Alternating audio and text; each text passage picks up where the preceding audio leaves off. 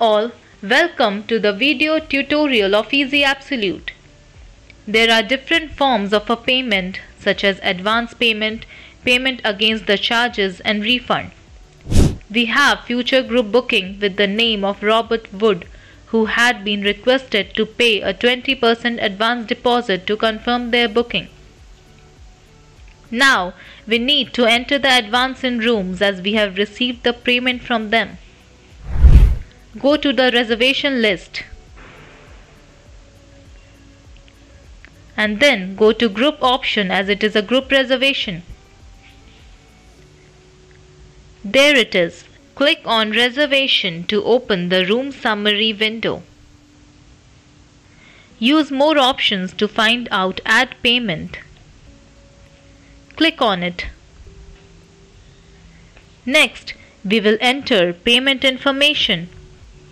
Please note that by default, the group payment option will be checked. Hence, payment will be posted on each room's folio. Let's go ahead and select type and method. Advance has been received through cash.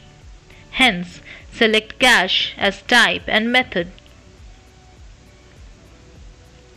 Enter the correct amount, which is $5,000.